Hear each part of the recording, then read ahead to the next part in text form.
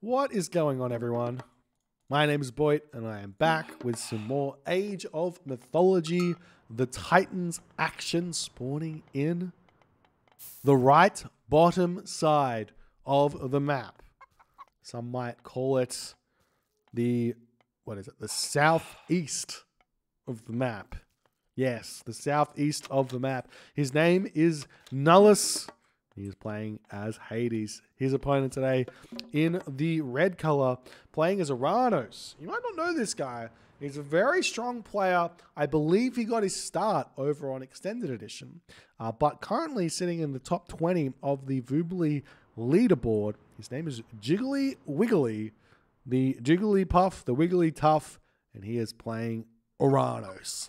The map is Painted Desert. I'm excited to see this one. Seeing some of the new up-and-coming Age of Mythology players. It is more of a slow grind than anything else. Very rarely do you see a player just kind of shoot up in skill. It's like every kind of 6 months or so, a player is going to find a new level and start getting and work something new out that can propel them to get more wins.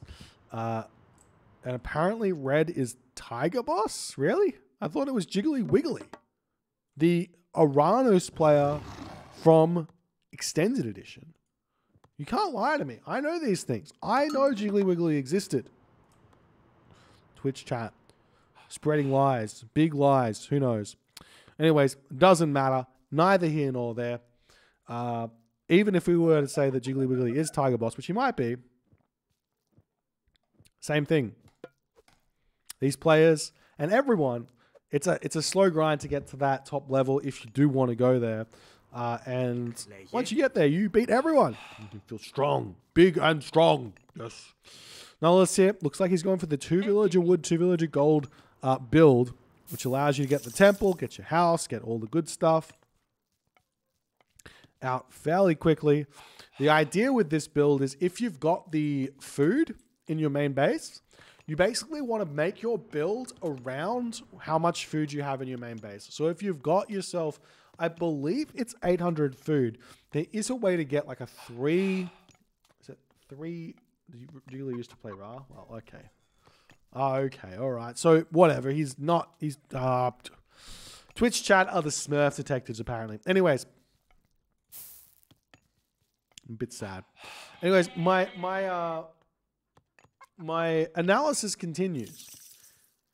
If you've got a certain amount of hunt in your base, you should attempt to make the build around said hunt. So if, say, you've got 800 food, you want to be advancing off of that 800 food if it's possible. You've got 900 food, same thing. 1,000 food, same thing. You can make your build around those things here. As Nullus drops off his food, gets up.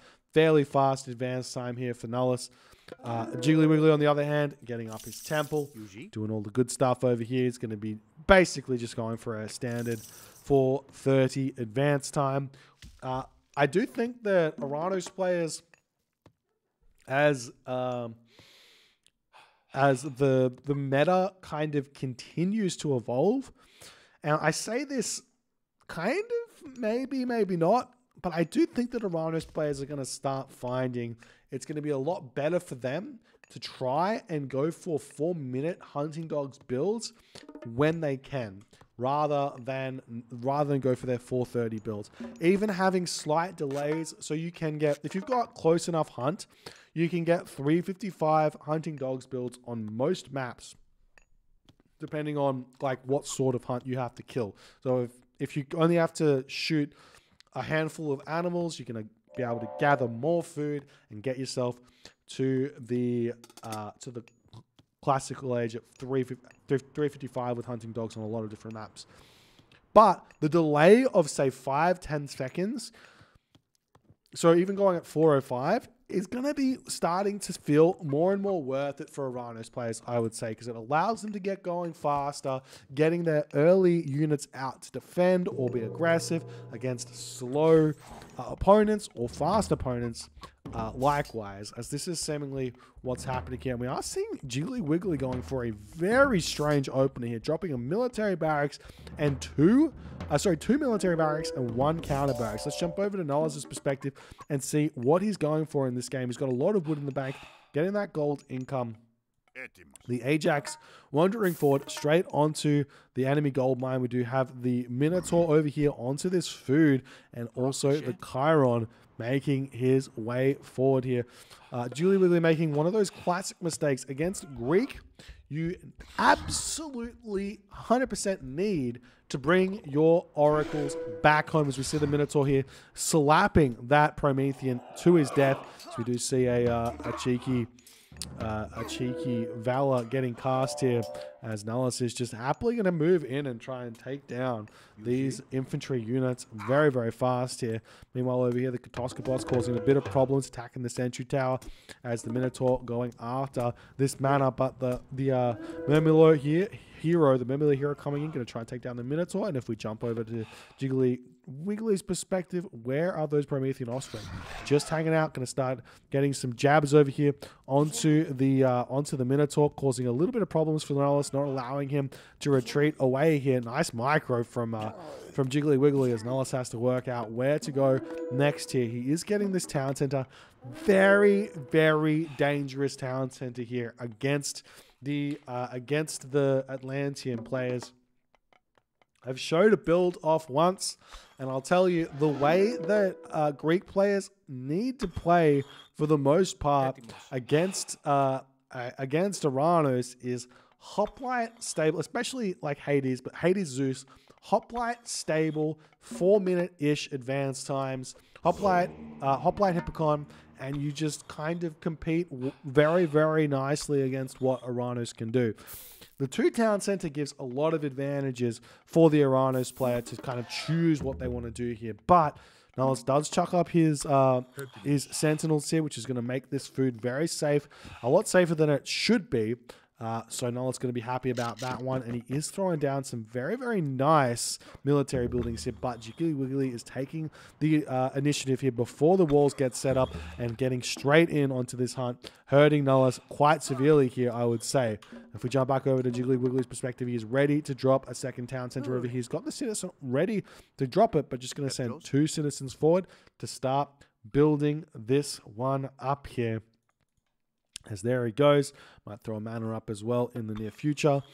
So he has options right now. So he can go 2 town centers, kind of heroic age timing. He can go 3 town centers, mythic age timing. He can basically just do those 2 things. There is some... Oh, nice shockwave there. He's probably going to get a couple of villager kills over here. He goes after this villager. Going to try and cut off the other 3, getting himself... Sorry, the other 2 getting himself 3 villager kills here as best as he possibly can. Actually, he seems like preferring to finish off the Ajax here, who somehow sneaks out of that surround that JigglyWiggly had on him. So Nullus feeling the heat right now in this game. Meanwhile, we see the villagers still pumping out here as another citizen coming over here. So we are seeing JigglyWiggly going for that standard 3 town center build. Now, I did say that you can go for a mythic age timing. It's kind of almost not the only thing you can do. So you can go for a mythic age fast titan behind this build here as well, which is actually really, really good against Hades, because that timing that hits in the mythic age kind of can get defended more times than you might think. So maybe we'll see that here from JigglyWiggly. Something we don't get to see very often is the Titan. So we do see we see the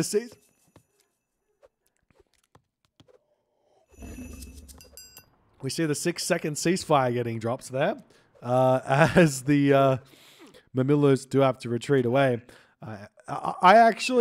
I've been known to use this this god power to keep my villagers hunting during a raid or something like that if I'm being aggressive. If you're just going for 2 town centers, it doesn't make a whole lot of sense. Probably better to just hold on to it for a different point in the game. So let's check out JigglyWiggly's perspective again. He's now going just 1. Well, he's still going Terma Murmulo, so not not pure Murmillo. But citizens coming through. We've got a relic over here, which is counter infantry plus 5%. And also this relic here that hasn't been picked up just yet, which would be very helpful for Nullus. The arrows of the Ulfar plus 20% building pierce damage. As the Murmillo are going to come through here and tear down this wall before making their way to another point here. We jump over here to JigglyWiggly and see what's happening. We've got the hero units just hanging out on this position as the wooden wall gets taken down. Murmillo going to be retreating away. 3 town centers up. JigglyWiggly is going to need 6 villages on food for the citizen, and then an extra 2-ish per military, or 1 per military barracks. Something like that. Maybe 1.5 per military barracks that he's making Murmillo in. So we're now starting to see Nullus going for Hoplite Toxotes, which we don't get to see very often against Oranos, for good reason, because these Terma come in and boom, there's a dead Terma. Boom, there's a dead Hoplite. Not quite, but you know what I mean. Very, very tough to make those Toxotes work against Oranos, which is a lot of the times why we see Greek players not building them. Nullus now starting to get his farms in order, just making himself hoplites out of one of those locations. A couple more military buildings getting dropped down. And this is something I expect to see happening a lot more from everyone, every single civilization, is buildings getting dropped in this way when you're not really trying to make a building wall. The idea being a slight gap here on these buildings creates a choke point that you can put your archers into to defend against enemy pushes. And it's a really, really strong defensive position that they can take. As the villagers going to continue getting their farms up over here. Farms up over here. Villagers walking up to this top location. Getting themselves that wood income. We check out the economic upgrades. Still no plow here for Nullus. Seems to be one of those technologies that players have been forgetting a little bit here. JigglyWiggly, on the other hand, he's got his plow. He's getting his armory. Everything coming up very much quickly and in a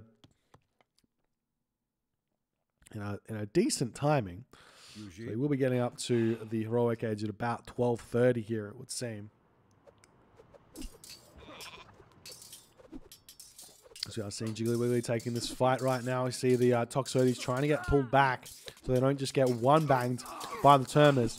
As we see every one of those Toxotes picked off, and those hoplites are not really going to be enough here to deal with the Murmillo, but JigglyWiggly decides better retreat. Still not clicking advance here. He's kind of forgot about it.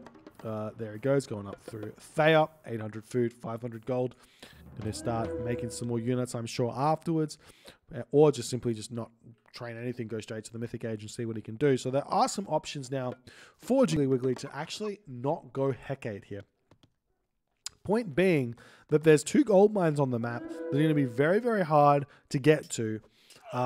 So he can go for a Helios kind of attack to be going for some sort of a gold starve, especially if he can get some villagers forward to put a palace over here. Helios to jump onto this location can be very tough for Nullus to defend. Other option would be to just kind of Tartarian gate this area as this gold mine is just about to expire here for Nullus. Nullus throwing down all those farms. Very, very difficult situation to be in. Not close to the heroic age. The mythic age undoubtedly coming very fast here for JigglyWiggly, as he's still only building Murmillo from 2 barracks, so his economy is skyrocketing here, as he will immediately throw down a market somewhere. Here's the citizen getting it up as fast as she possibly can here. And we're going to start seeing some of those Arcas coming out. You can't go straight into that dream comp of Destroyer Arcas as soon as you hit the heroic edge, but definitely can throw down a palace and start making your way towards it. And we will be seeing JigglyWiggly simply just throwing away those Terma, saying, yeah, I don't need them anymore. And he will be clicking up through Hecate, so very standard. Not going to be seeing any of that cool Helios shenanigans as the Murmillo going to be retreating away here. The Ajax Chiron wandering forward, trying to get in and a little bit of damage done, but JigglyWiggly is going to be hitting that 145 of 145 population very, very shortly here. Stymphalian Bird's got to be careful. Huge shockwave there by JigglyWiggly, hitting so many of those units here. Stymphalian Bird wandering or flying forward here, trying to take down those units.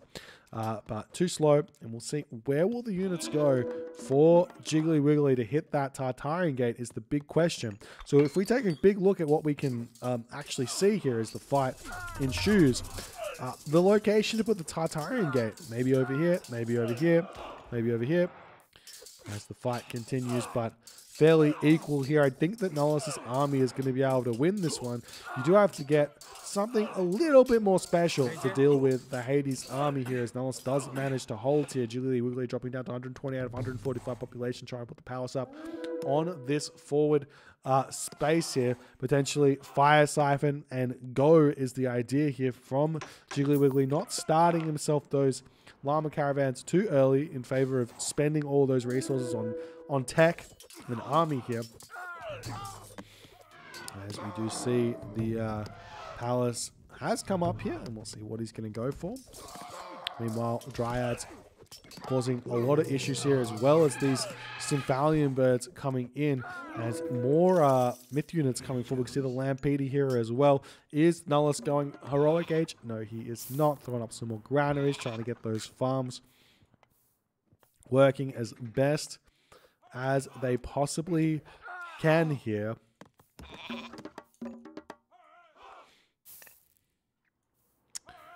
As you see, Nullus just pulling back, gonna try and hold, I guess. And let's see what's JigglyWiggly doing. You got to get those fire siphons out. So let's see fortified talent centers here. There it is. Big ticket upgrade to really help push in, and a very, very strange Tartarian Gate placement here from JigglyWiggly. This is where the army of JigglyWiggly is, and the army of where Nullus is. All the villagers getting dropped off here, pulled off here, jumping onto the Tartarian Gate. The hoplites come in here. There's Ajax already in. So I'd say this is a win for Nullus here, dealing with that Tartarian Gate. Dealing with that Tartarian Gate incredibly fast. But big problem for Nullus. Stimfowling Bird on the gold mine. More units to boot. We've got the Sky Passage over here, and a cheeky citizen chopping her way through these pine trees. I love this play. Chop both of these down, drop a Sky Passage over here, push through on this location. I absolutely love that from JigglyWiggly. We'll see if he's going to actually use that at any time here, or if it's just for the later stages of the game. Super sneaky. We see the Sentinel here getting taken down, as the Fire Siphon going to go after this Talent Center as well at some point here. There, it's onto that one. A second palace getting dropped. You have to be careful not to be losing the Fire Siphon or anything else. There's a second one going to be coming down with the help of Fanatics to boot. There is the Heroic Age from Nullus here. 113 of 115 population. He is going to be mounting his best attempt at a defense here, as you cannot get lucky on a curse on a hero unit. JigglyWiggly will not lose that citizen, and that palace will end up coming up as the Fire Siphon roll back in. The tanks that they are, attempting to take down the Town Center yet again. But the Hades Shades coming in clutch to defend this. This is such a big help to Nullus' economy. Free units, don't cost anything, and can come in and really start tanking up for the hoplites to deal with everything else. Toxotes in the back going to be doing their best as well. Whole bunch of units coming forward onto this gold mine over here. We've got the villagers over here. Marker getting dropped here for Nullus. JigglyWiggly still slowly making his way through this location. Has not quite taken down this palm tree. And there he goes, going after it. Still no attempt at a Sky Passage behind this one, but he does notice. And that tree going to get chopped down very, very soon here as well. Much to Nullus' chagrin. Now JigglyWiggly making his way into the main base of Nullus with his citizen. We'll see what he's going to actually go for. He just wants the extra wood income for the time being, as these Fire Siphon are just going absolutely to town on this Talent Center over here. As Nullus does not have the units to really defend against this. You can actually build Petropolis to try and take down these Fire Siphon fairly quickly. Safe from afar. But Nullus not really thinking about doing that just yet, as we still haven't seen this lone villager attempting to make it through. Now, she has come through, so she can throw up that Sky Passage over here as well if she wants. But the Talent Center here for Nullus has fallen, And JigglyWiggly is going to continue the onslaught through this base, looking for something serious to claim for himself, some serious advantage. And there's that sky passage we were talking about. But we see Nullus can see said sky passage getting built. I would have loved to have seen it getting thrown up here, but not what happened. It doesn't matter. So long as it comes up, you can see Nullus's gold mine get targeted down here, and a huge amount of pressure can get put onto Nullus's economy and onto his back town center as well. Meanwhile, we do see a cheeky gold mine getting gathered from here. As the sky passage gets up, the villager back to chopping down wood over here, and Nullus still getting pushed back on this location here, and he does decide in the 19th minute, even with the sky passage getting up, he does decide to tap out in this game. We don't get to see the sneakiness that JigglyWiggly managed to put here in this game, but a big shout out here for JigglyWiggly taking this game. A very tough one against Nullus, one of the best players around, but this is definitely a comment on really fast 2-town center against Oranos. Man, it's tough. It's real tough. Even if you've got good food around it, even with Hades Sentinels, you're going to be in a tough spot because you allow the Oranos to do anything that they want. They can be completely in their comfort zone. I really do think that one town center play here, if you've got the map, is the way to go, especially Hoplite Hippocon. You do not really need to make those Toxotes as much as you think with Hades. And you can get your advantages elsewhere. But nice play from JigglyWiggly nonetheless. If you guys enjoyed this game, please consider hitting the follow on the Twitch. If you're on the YouTubes, hit that subscribe button, and I'll see you guys in the next game.